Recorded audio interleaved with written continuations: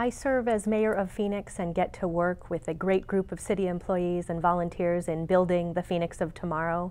It's wonderful to fight for a healthy community where we can raise strong children and serve people of all ages. I love being part of Phoenix's future.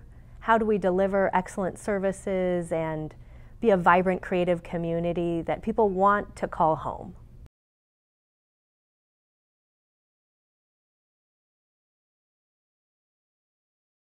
I'm grateful for so many women who fought for my ability to be able to vote and for the ability of women throughout our country.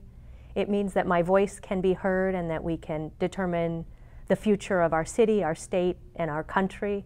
We have a chance to build a better community through partnerships and elected officials. It's also an honor to be able to vote for friends to serve and to be able to serve myself.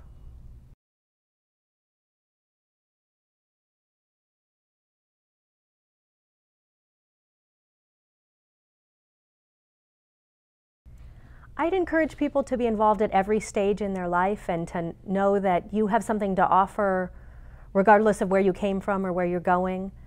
I struggled to decide whether or not I would run for mayor because at the time I had just gone through a divorce and I had a very new baby.